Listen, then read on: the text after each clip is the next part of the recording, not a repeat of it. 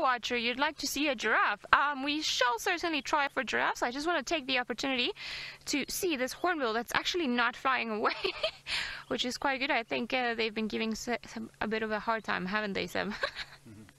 So this particular one is feeding on what seems to be animal dung, potentially elephant dung. And hornbills will normally come onto the dung and just start opening it up, because as Byron was discussing this morning, the elephant's digestive system is not the most efficient one of them all. So a lot of things come out almost the same way as they went in. So, oh, that's quite feared. That's the battle against the dung. And there are a lot of undigested seeds that they eat.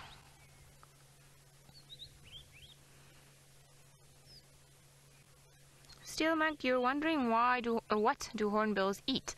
Well, they eat a varied arrangement of things, but they will considered omnivores, so they will eat fruit that they find on the trees. They will eat insects. Often they eat scorpions, little snakes if they find them, and of course this one in particular is looking for the seeds inside of the dung. And then during the summer months they could also indulge in a dung beetle or two. Seems like whatever it is found the pot of gold in the dung, hey?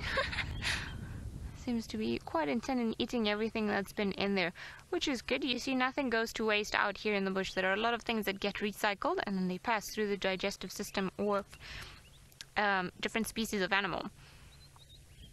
I think this hornbill can be your friend. He's actually been quite nice and he's stuck around, which is more than we can say for some of the hornbills that we've seen on today's drive.